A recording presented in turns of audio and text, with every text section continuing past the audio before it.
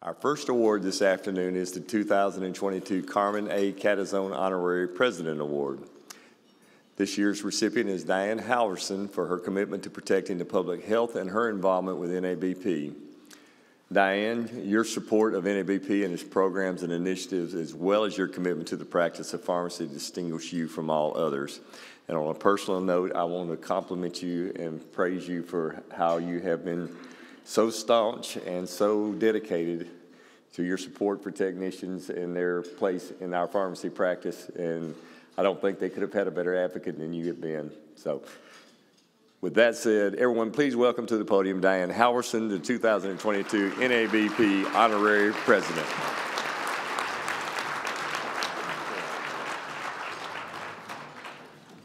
Thank you. Good afternoon.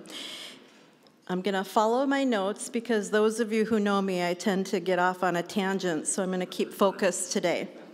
So it is with great appreciation that I am presented with this distinguished award. One of my focuses in my career has been the acknowledgement and advancement of pharmacy technicians. It is exciting to see the work that we've done and the work that we're going to continue to do. My time on the North Dakota Board of Pharmacy has truly been a gateway to allow me to play an instrumental role in the evolution of pharmacy.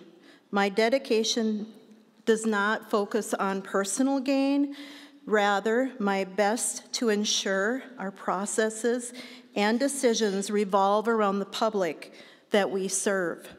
Additionally, by serving on the North Dakota Board of Pharmacy, it has provided me the opportunity to be an active member of NABP by attending meetings, serving on task forces, and most importantly, having a voice.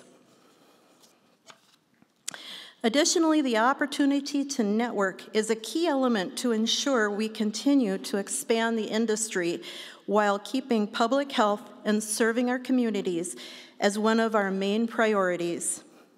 There are so many people who have been instrumental in supporting me during my journey in pharmacy. I would like to thank a few. And by the way, if I forget you, you know that I thank you. So obviously the first person I'm going to thank is my husband, David.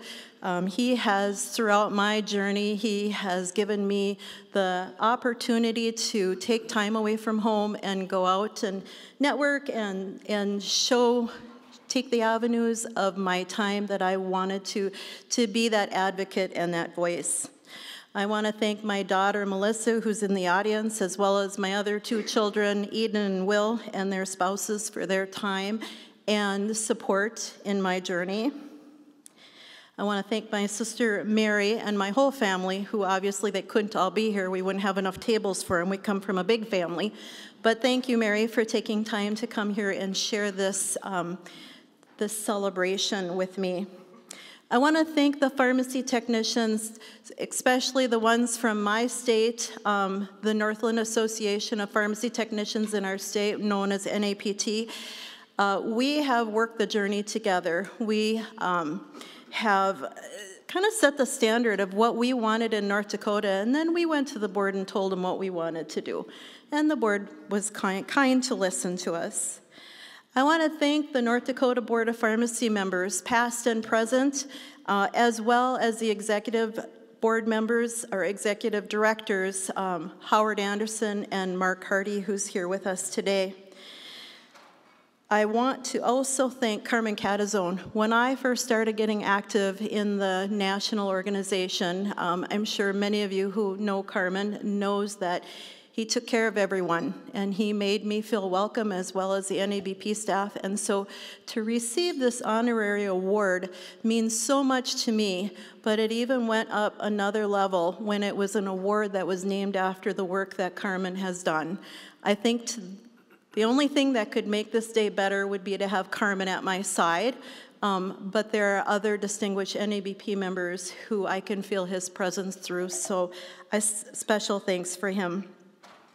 I want to thank the many mentors that have encouraged me and supported me through my vision and through my years, and who didn't get tired of me during task force meetings when I was that token tech in the room that said, by the way, let's not forget what the techs can do.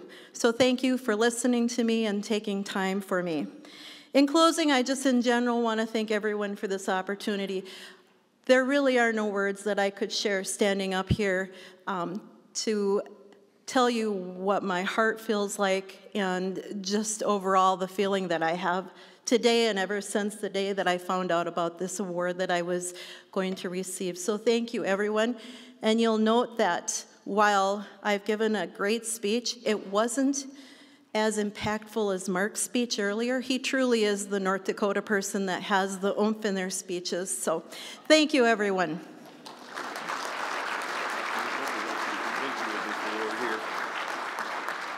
Clear.